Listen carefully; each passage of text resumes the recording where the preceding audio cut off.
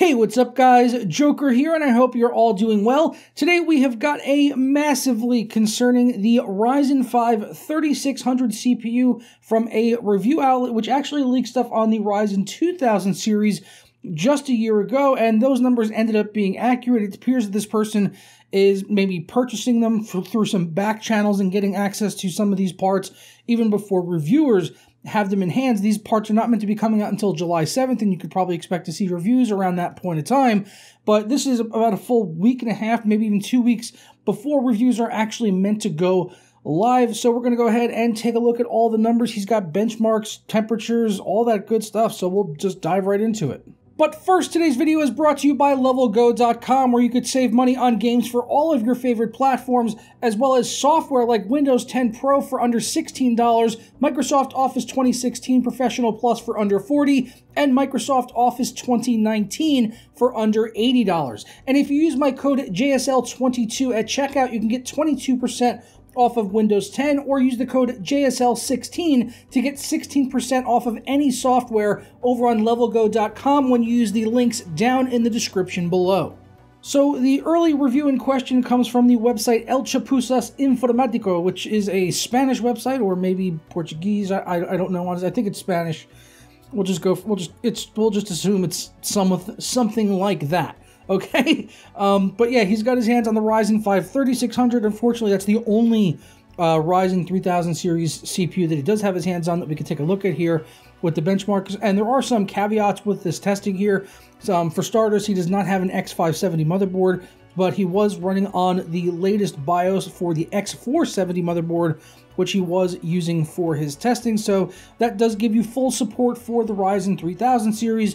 But obviously, with X570, we might see some performance improvements, maybe a little bit better memory compatibilities, as he does mention in his review that there was some memory incompatibility, but he was still able to get 16 gigabytes of DDR4 working at 3200 megahertz, which is really, kind of like the baseline of where you want to be in terms of running along with any AM4 CPU. So you can see the specs up here on the Ryzen 5 3600, which we already know, but just to recap: 6 cores, 12 threads, base frequency of 3.6 gigahertz, turbo frequency of 4.2 gigahertz. So that is what he was using for his testing, and we can definitely get some good information based on that. As you can see, we've got an image of the processor here, although he did blur it out probably to hide things like the serial number and the part number, because that could be used to kind of trace, if AMD were to find out that those numbers, they could use that to trace the origin of the CPU, and then they could probably get someone along the line here in trouble. Probably not El Chapuzas, because he probably did not get this part from AMD, especially based on the leaks that he put out last year.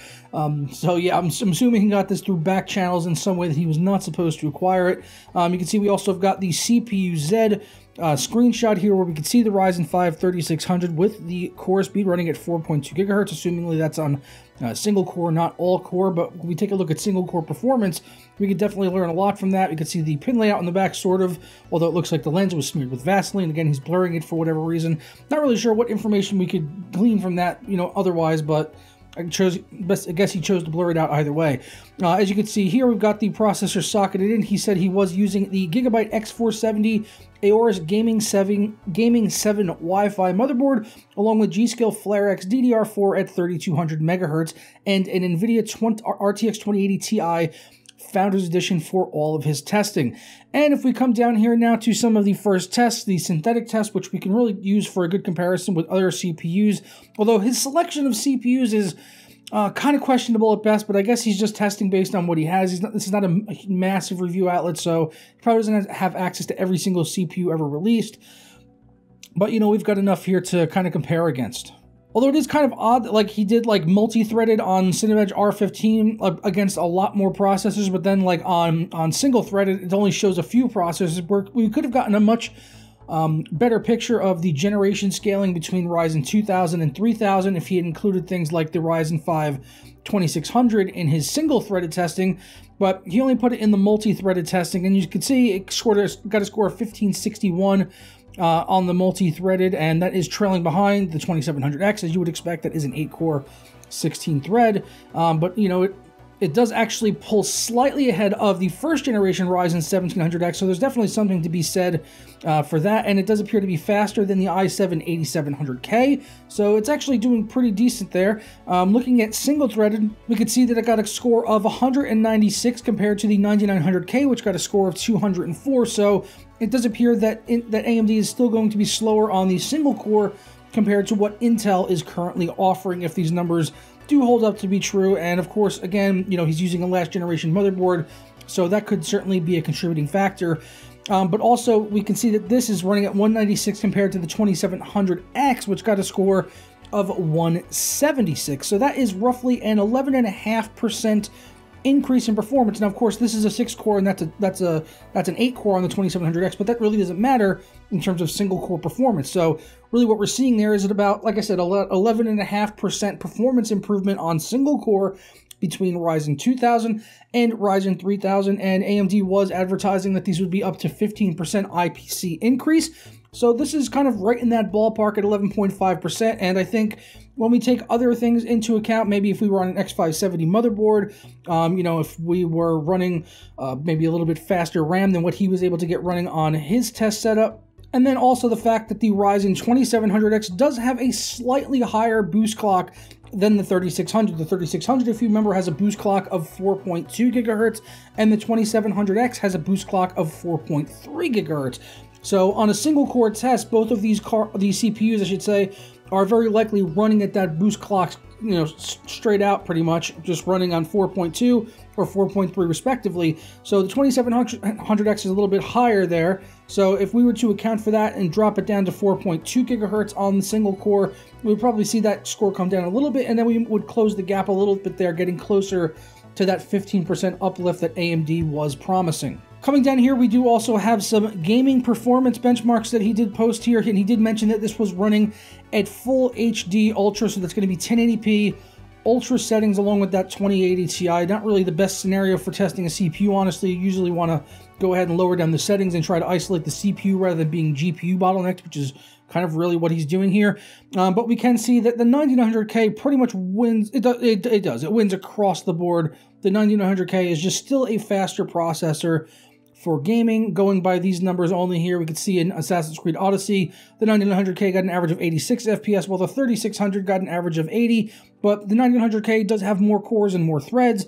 It's also, you know, it seems like, based on the numbers we just looked at, that it's faster in terms of single core, so you would really expect to see that. Something like Far Cry 5 seems to be much bigger gap there at 145 versus 117, Final Fantasy 15 at 144.3 versus 134, and rounding out a list of his gaming benchmarks was Total War Warhammer 2, which is a very CPU-intensive benchmark, getting an average of 149.4 on the 9900K versus the Ryzen 3600 at 142.7.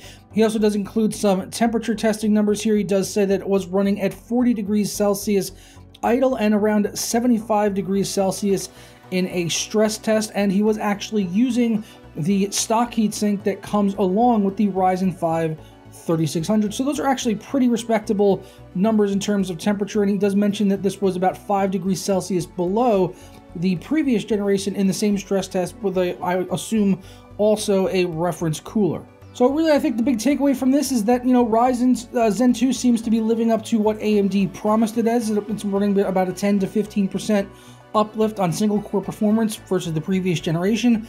Power consumption and temperatures all seem good. Gaming performance is definitely very good, although it's probably still going to lose to the 9900K in most games. I think we kind of, you know, expected that, but the price to performance you really can't, you know, argue with compared to the 9900K, which is a $500 processor, versus these that are going to be around like $200 to $250.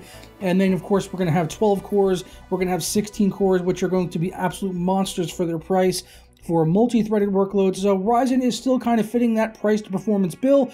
Is it going to be the fastest gaming CPU on the market?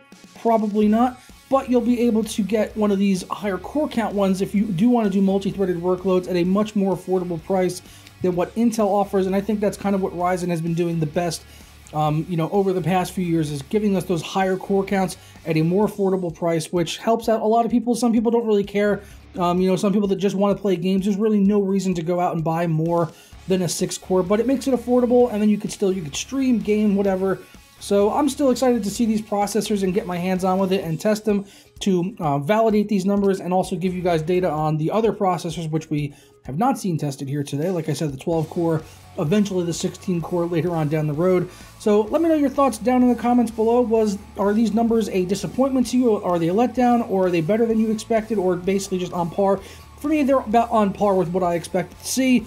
And it doesn't appear that AMD was kind of like hiding anything or, you know, overselling these processors. They said 15% uplift, and we saw it around 11.5% uplift on the previous generation. But again, that was running against a processor with a slightly faster boost clock and also running on an X470 board. So X570 might make a little bit of a difference there possibly, but we will just have to wait and see once we can finally post reviews for you guys. And yeah, I'll let you know as soon as we have something for you guys on that. But I'm going to go ahead and get on out of here. Please leave me your thoughts and everything down in the comments below. And as always, I appreciate you guys liking, commenting, and subscribing for more videos like this one. And I'll catch you guys tomorrow for another video. Ciao.